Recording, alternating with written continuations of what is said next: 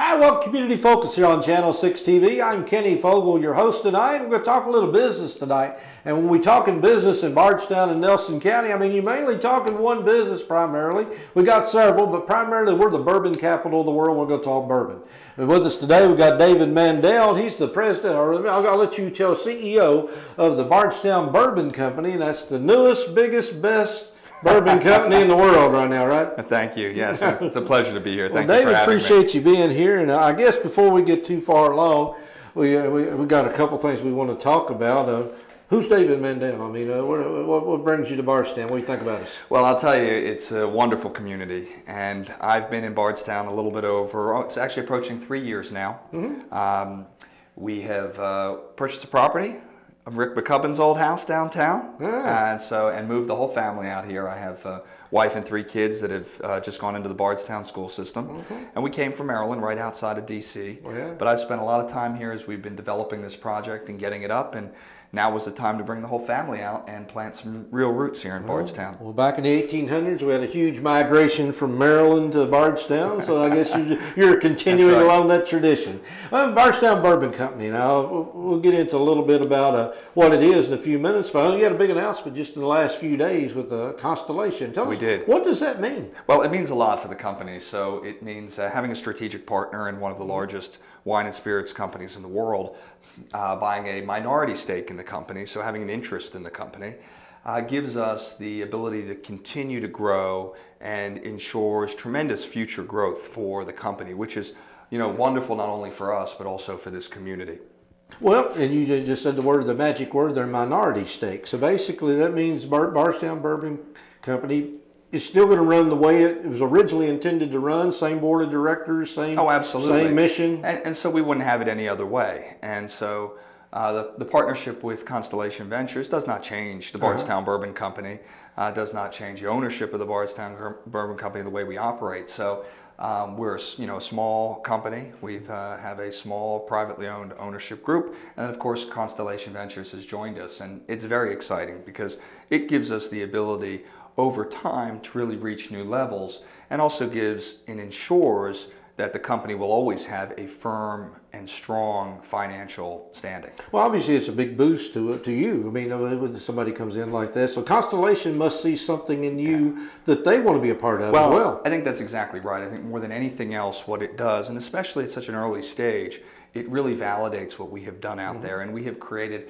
a completely new concept and completely new model in the bourbon industry. And when I say, and I said when we announced it, that the Bardstown Bourbon Company is reshaping the whiskey landscape, that we really mean that. That's not just big talk. We really mean that. We've created a completely different model. And I'm happy to tell you, share with you exactly how we've done that.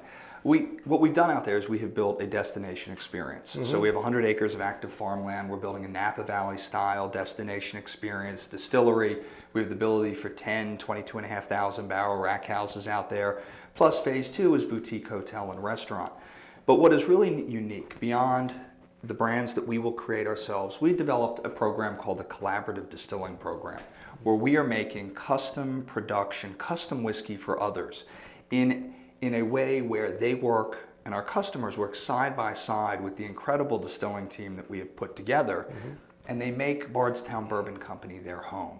And within that home, we can showcase their brands. It gets incorporated into our experience, because the Bardstown Bourbon Company is a celebration of the craft of making whiskey. No phony legends, no made-up stories. You come to us and you get a really exciting and entertaining and transparent view into how great whiskey is made. So there's no ghost stories or anything out there, That's right. Ghost of whiskey past. That's right. Well, basically, so are we ready to go out there? What's going on right now out there? Are we cooking already? We are at 100% capacity. So we have 1.5 million proof gallon capacity right now. We are at full capacity. We are running 4 shifts, 20 hours a day, and we have sold all of that capacity. So we have it all under contract with about 12 customers, which are great customers. Many of them will be announced over the upcoming weeks and months. But we're operating it at full steam. And what's so interesting about that, and I think such a testament to the team we have out there, is we very quickly brought on a tremendous team. We had Steve Nally, our master distiller, who was world-renowned. And then we went out and we knew we were going to be ramping up quickly, we hired a team. Average direct whiskey making experience is 15 years, because we were going from 0 to 100 right away. And I can tell you, it has gone remarkably smoothly out there, and the product that's coming out is exceptional. Now, when we're talking the product, obviously there's a little bit of age got to be with it. So when are we looking to the products to actually hit the shelf? Well, it's a good question, because our model is different. So for our products, we're not going to take anything out of that distillery until it is fully ready. And there's one person that's going to decide that, and that's Steve Nally. When is that product ready? For our products. We're patient, we're here, we're not rushing. In terms of our customers, that's up to them. So we make it for them, we store it for them, but they'll determine how they want to use it and when they want to use it. So that's a question for them. Give us the little names we're going to be looking at when we go to the shelf. What kind of names are we going to be looking at? You're talking about for our customers or ourselves? Well, for me. If I walk into a liquor store, I want to know what I'm going to be looking for. Well, so in terms of the customers, the products that we're making for others, we'll be announcing those folks over the next week. We're not ready to make that. So that's a joint decision between them and us in terms of when they want us to tell the world, because we're opening our visitors experience it'll probably be beginning of second quarter next year. And so it's at that time we're really going to be sharing with folks, and leading up to that, who we're making. Now we talk about this visitors experience. Now let's just talk a little bit. You got a convention type room. What all is going to be involved? Well, so it's beautiful. When you walk in the visitors center of the Bardstown Bourbon Company, what you see is a very modern, really modern approach. And what we have in there is we're building one of the largest whiskey libraries in the state of Kentucky. Huge whiskey bar. We have 2 beautiful glass classrooms that overlook the entire visitors center. We have a full restaurant capability, cafe. We have the ability in there to do a wedding up to 200 people. We have a massive grand lawn out front. So this is far and beyond just the bourbon experience. Oh no, we have a huge wraparound patio with fire pits. You're going to be able to come here, experience whiskey, learn about whiskey, enjoy whiskey, and really be able to add that in with culinary aspects. So when you think about tours, we don't do tours. People say to me, well, when are you going to have tours? We don't have tours. We'll create experiences. And so it's not walk through, learn about the history of bourbon, get a free taste, and leave. That's not us. And that's fine for lots of places that have well-established brands. For us, what we saw is this market come in, really get immersed in it, really be able to enjoy it. Now, you're going to pay for it, right? This is a high-end experience, but we want to cater to that part of the market that is really looking for something different, and looking for something that's educational and entertaining. Has the bourbon world changed in the last 100 years or so? I mean, as far as when I say that, the clientele, the people that are they looking for a different, as you say, experience, a different taste, or a different what? I can only talk from my own experience and what I've seen over the last several years, and certainly I think what you see is you're certainly a movement towards people that want to really learn about the products. They want to understand where their product comes from. They really want to know how to work with it. How do I make great cocktails? How do I cook with it? How do these elements, go together? There's a lot of interest. So that really plays into what we're doing. Whereas when I say no phony stories or myths, the story of where it came from is not, for many people, is not as interesting as how did you make your product? And there's a lot of that behind the craft movement.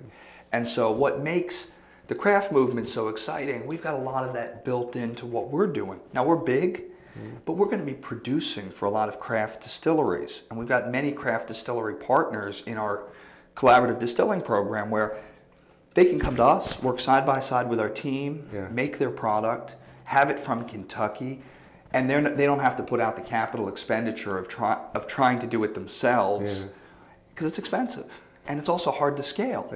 And be able to do it, consistently with a high quality. Well, I noticed in the movies and TV in the last few years, you'd hear different references, but now you're hearing the word bourbon every now and then, or actually more and more.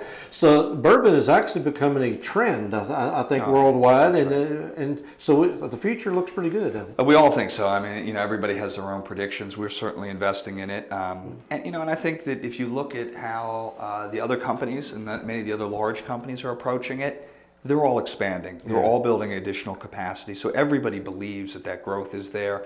I think we haven't even scratched the growth internationally yet. So I think there's a long way to go. Will the industry and the market have cycles like it's had in the past? I'm sure it will, but bourbon is going to be here, and we've built this company to be here 100 years, and we built it in the community that we are very, very proud to be in. Well, with this Constellation arrangement now, I'm sure that will probably expand you into markets that you maybe not had already planned on, or maybe had planned on but not ready to go into. I think that's right, and I think, you know, when you get to the point of having your own brand and having your brand out there, you know, having a partner that has the ability to really push through in distribution and expand. You know, I had a vodka company in the early 2000s, and one of the hardest things to do in the industry is to build a brand, because it takes a tremendous amount of capital. There's so much competition. You know, when you think of it, when you go into a bar and look at that back bar, imagine every one of the owners of those brands in the bar at the same time competing for the customer's attention. With all the money that's in there. And so that is the fight. It's bar by bar, bottle by bottle, distributor by distributor. And really, if you have a strategic partner, that's one way to really help break through a lot of that. Many people get into this into the spirits business thinking, I just come up with a great brand, it's going to get out there, it's going to catch on fire, and I'm going to go. You can lose a tremendous amount of money doing it that way. Well, like you said, I think the first smart move you made is hiring Steve Nally, because you know the quality is going to be good. I mean, there would be no question about that. So, and it's absolutely a beautiful place. You've been driving down the Bluegrass Parkway. You look. I mean, it's a great addition to the community. And I'll tell you, in addition to some of the great things that we did, I think the next great thing that we did was we brought in Busick Construction. And Busick has done a tremendous job building this facility. As we look around the country and we look at other distillery projects and those that have gone over time, over budget, with huge numbers, we brought this project in, beautiful facility, on time, on budget, and Busick, we handpicked with Busick the great engineers and folks under us. We've got David Dones on electrical, you know, Pete Kamer, Lions Group, and these folks, small team. We managed it carefully, we made quick decisions, and we've got a group that has seen everything. With Steve Nally, has seen everything that's out there. And when we say, oh, we want to do this, they say, well, we wouldn't do it that way. They tried it down here like this, do it this way. Make the decision, go, don't get delayed. And the process has worked out. Well, like I said, you're hiring a lot of local people and farmers. I mean, people don't realize, and I've seen a lot of cornfields going down the last few weeks, and I have a feeling a lot of those cornfields may be heading in your direction. So our preference is, and our approach is to do everything local first, and we're trying to do that with every service that we have in the distillery. We first start with the community. If we can find it in the community, we go with the community. And so in terms of grain, we're buying everything locally. There's certain things you can't buy. Rye, you know, is traditionally coming from Canada and from Europe. And then our customers may have their own, where they want to bring, you know, certain specialty grains in from. But our primary focus is, if we're having corn and we're making it, or even with some of our customers, that's coming locally. Well, I can see, like I said, just you sitting here, I can see the enthusiasm and excitement. So that means something right there. You're awful proud of what you're doing. Extremely. So again, we do appreciate you being here, and hopefully you have a few announcements coming up here soon. Come back and let us know. We will absolutely do that, and I would just close by saying that, you know, we really just want to thank Bardstown, the community, the leadership, the political leadership, because they not only attracted us, they have kept us here, and they have been a pleasure to work with, and we're just very excited to keep working here in the community. David, we do appreciate you being here with us.